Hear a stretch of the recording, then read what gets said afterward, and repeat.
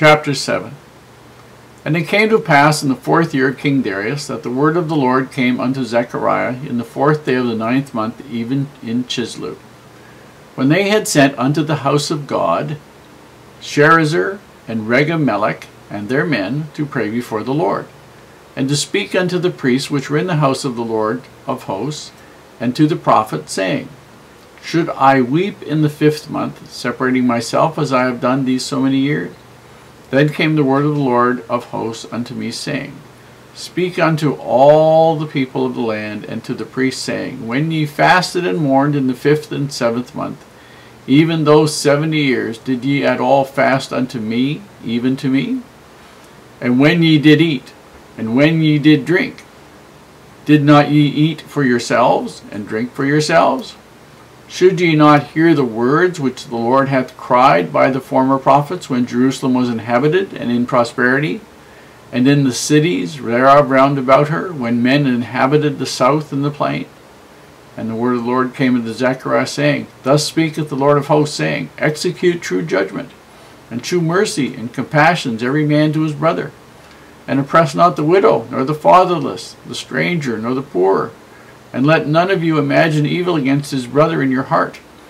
But they refused to hearken, and pulled away the shoulder, and stopped their ears, and that they should not hear. Yea, they made their hearts as adamant stone, lest they should hear the law, and the words which the Lord of hosts hath sent in his spirit by the former prophets. Therefore came a great wrath from the Lord of hosts. Therefore it is come to pass, that as he cried, and they would not hear, so they cried, and I would not hear, saith the Lord of hosts. But I scattered them with a whirlwind among all the nations whom they knew not. Thus the land was desolate after them, and no man passed through nor returned, for they laid the pleasant land desolate. There are some particular chapters in the Bible and some particular acts by certain types of people that cause me to chuckle, because it shows just how two-faced these people are, although they wouldn't necessarily want you to think that. If you've got a prophet of God who can tell you exactly what the Lord wants you to know, ask yourself this question: is there any reason why you wouldn't want to go and ask him a question? And the answer is, if you wanted the real answer, you'd go ask the man who could find out for sure. But if you didn't really want to get the real answer, you might ask somebody else who might give you a different answer. And so what happens here is somebody decides that they don't necessarily want the Lord's answer. They maybe want something that's a little different. Several men show up to talk to Joshua and get from Joshua an answer to the question. Now, Chris, they could have gone to Zechariah. I suppose they could have gone to Haggai if he was there at the time. But why bother the prophet? The guy's busy, right? I mean, he's talking with God all the time. You wouldn't want to necessarily bother him, right? We'll talk to Joshua. He's the guy in charge of the temple. And, well, he'll give us a good answer. We can follow what he wants. So they ask Joshua this question. And it's really neat how the question is phrased. You need to understand this background to this in verses 5 and chapters 8 through 19, that they had 4 feasts. Feasts. I mean, to me a feast is like a party, right? And maybe I'm viewing this a little wrong, but if you're going to afflict yourselves, you have a fast. If you have a feast, that's when you're eating and drinking stuff.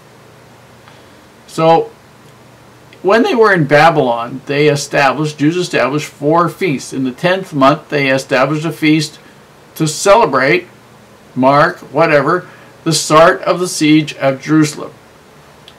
The 4th month, they had, and remember the siege went on for a long time. The 4th month, they had a feast to mark the destruction of the city of Jerusalem. In the 3rd month, they had another feast to mark the destruction of the temple.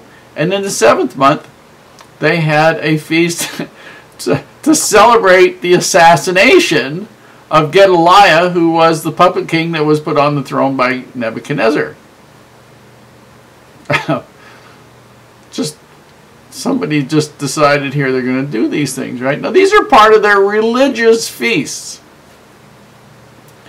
And they go to Joshua and they say, basically, well, the fellow says, you know, for the whole 70 years that we were in Babylon, we celebrated these. Should I separate myself and continue to weep in these times and all the rest of the stuff? So basically what he's asking is, well, now that we're here, right, and we're reestablishing the temple and we're reestablishing the walls of the temple,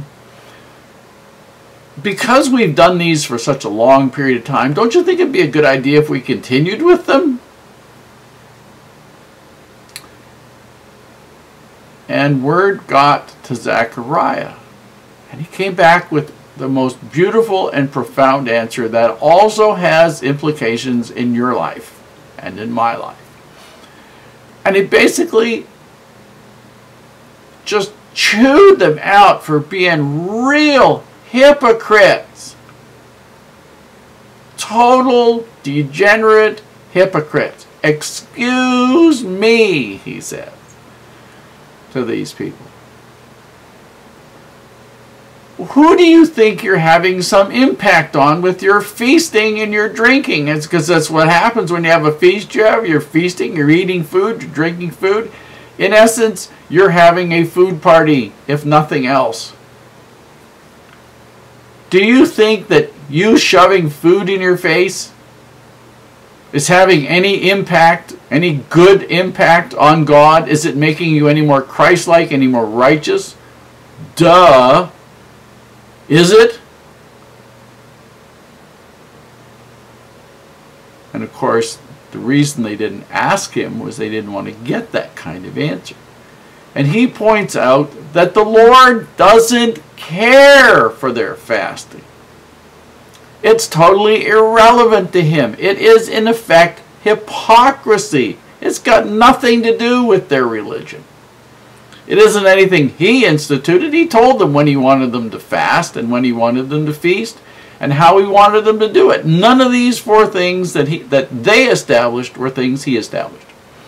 He was not interested in their fasting. He wanted them to have pity on the people who were poor and downcast and needed. He wanted to have mercy on those people who needed to have mercy. He wanted to have justice instead of trying to lay traps and take advantage of one another. He wanted their righteousness.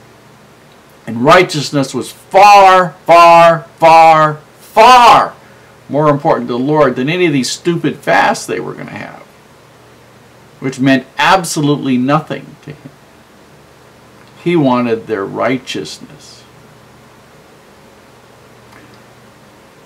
Zechariah also pointed out that in the entire 70 years that they had been away from Jerusalem, and for the vast majority of the time they had been around Jerusalem, none of their fasts, none of their feasting had been in celebration for anything the Lord had done for them.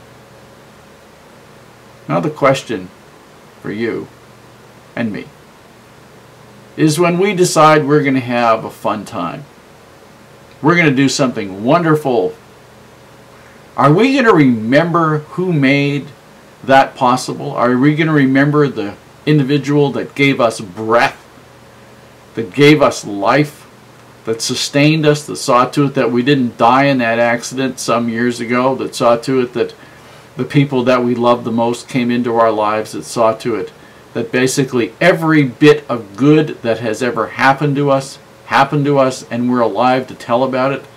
Are we ever going to be sufficiently thankful that we can spend time and celebrate the fact that the Lord has blessed us?